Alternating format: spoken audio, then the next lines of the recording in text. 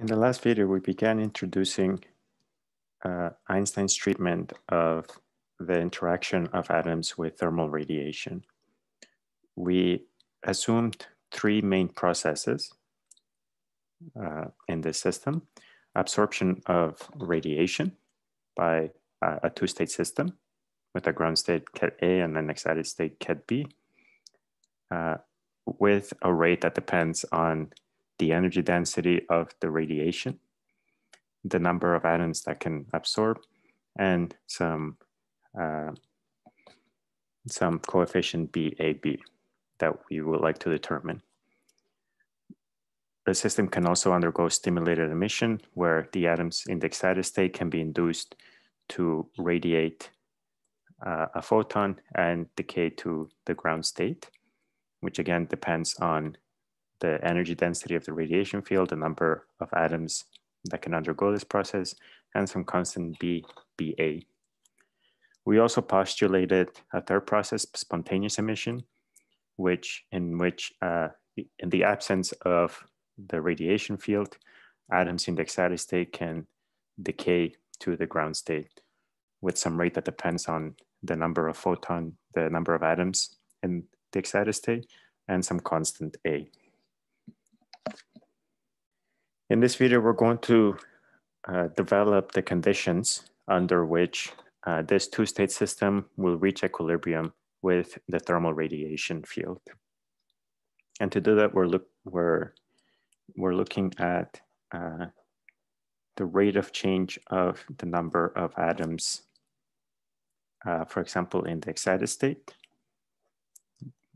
for which in equilibrium, this rate of change has to be equal to 0. Notice that this doesn't mean that there's nothing happening in the system. Atoms will continue to be excited, and they will continue to transition between the two states, but the rate of transitioning from A to B is balanced by the rate of transition from B to A. So what this is equal to is the rate of absorption minus the rate of emission.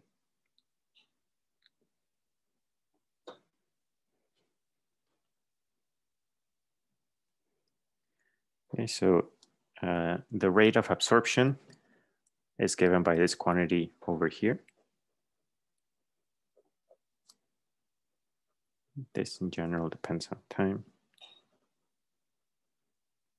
The rate of emission, there's two processes: stimulated emission and spontaneous emission. The rate of stimulated emission is BBA and B U omega, and the rate of spontaneous emission is A and B T. And this has to be equal to 0 under equilibrium. We are going to massage this expression a little bit to put it in a form that will be useful to us.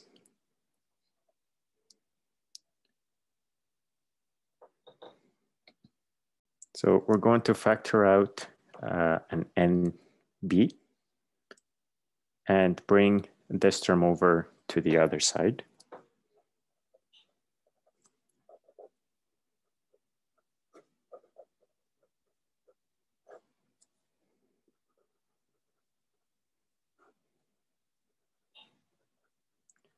We can also factor out the energy density of the thermal radiation.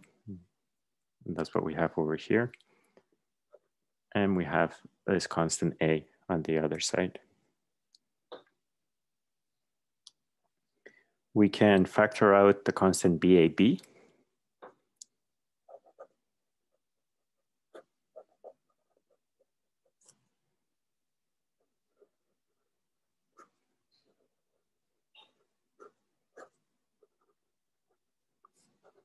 And bring it over to the other side. And end up with this expression. Finally, we can isolate for the energy density of thermal radiation by bringing this term over to the right-hand side.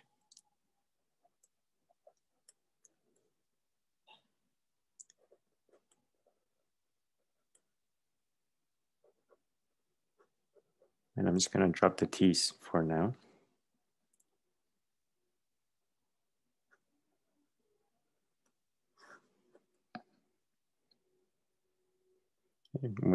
And we end up with this expression. To be able to determine what this quantity is, Na over Nb, we need to use a concept from statistical mechanics, which says that at thermal equilibrium,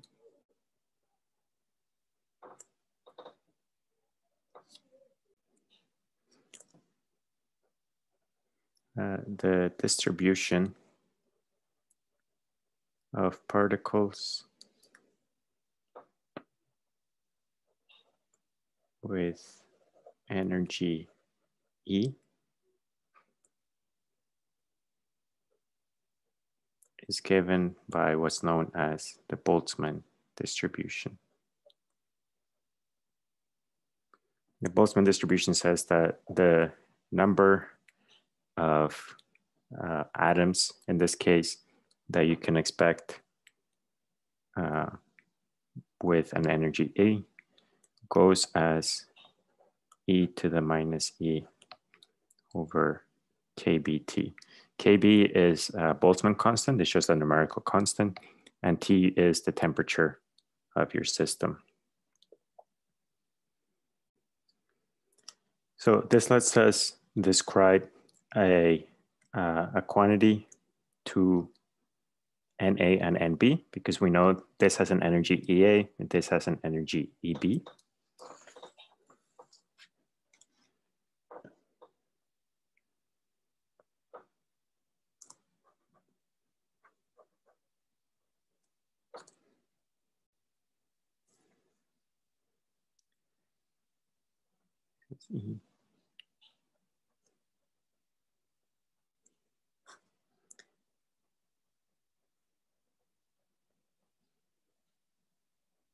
And this is equal to E h bar omega Ba kBt, since for our two-state system, we had defined this energy difference as HBA. So this is EB minus EA. Okay, so plugging that back into our expression for the energy density of the radiation field.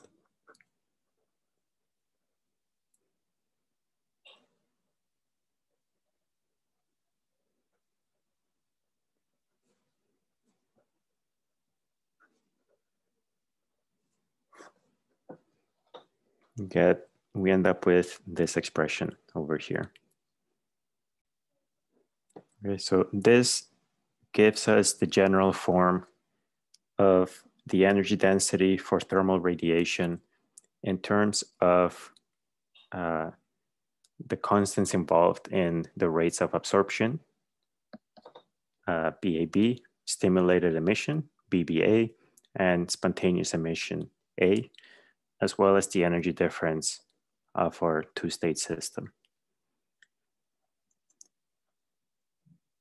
Independent of this, we also note that the energy density for thermal radiation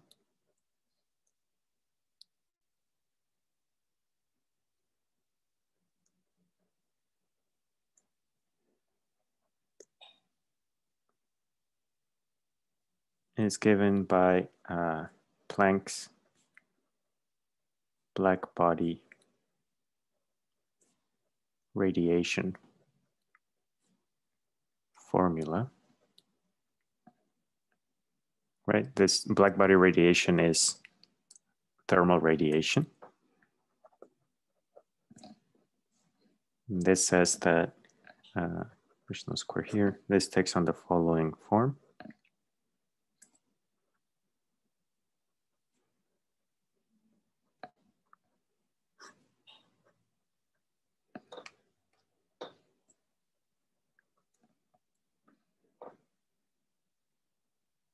Okay, so we have two independent expressions for the energy density of thermal radiation. We have this rigorous result due to Planck for black body radiation. And we have this generic form under the conditions of thermal equilibrium between a quantum system that interacts with the radiation field and the energy density of that radiation field. Okay.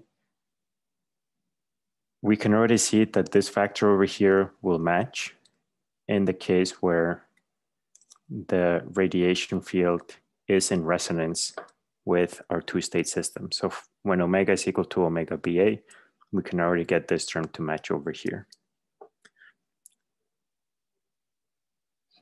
We can also match this term over here. Okay, so what we can do now is match terms. We get that the ratio of stimulated emission and absorption has to equal 1. And this we already expected from time-dependent perturbation theory, which said that the rates of absorption and stimulated emission were balanced. And we also have that the ratio of A and BAB has to be equal to these constants over here.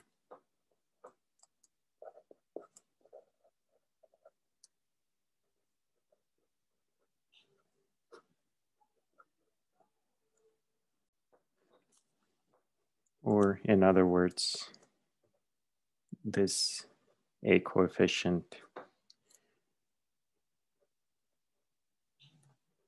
is related to the rate of absorption.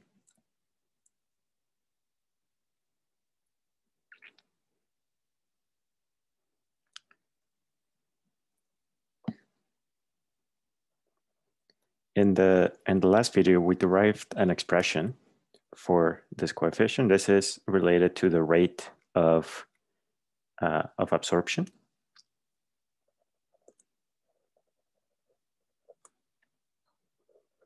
So we know that the rate of absorption has to be equal to the rate of stimulated emission. This was this rate that we calculated in the previous video divided by the energy density of thermal radiation. This was given by pi 3 epsilon naught h bar squared times the matrix element of the dipole moment operator squared.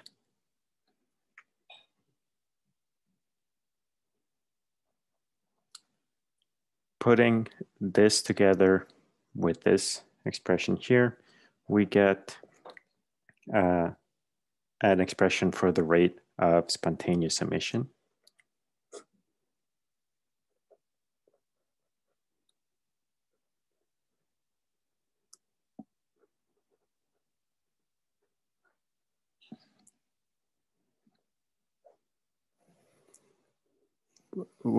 Through a completely different route than we had tried to do this purely from quantum mechanics.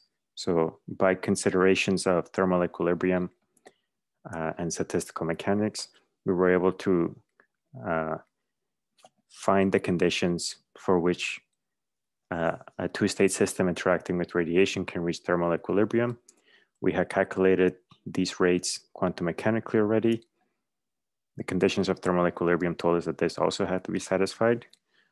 Putting that together allowed us to get this rate of spontaneous emission per atom. Okay. And remember this DFI, this is the square modulus of the matrix element of the dipole moment operator between our final and initial state.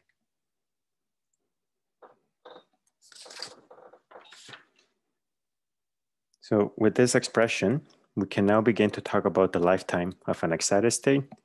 Since we have a rate, we know on average how much time it will take for an atom in the excited state to decay spontaneously back to a lower energy state once the radiation field has been removed.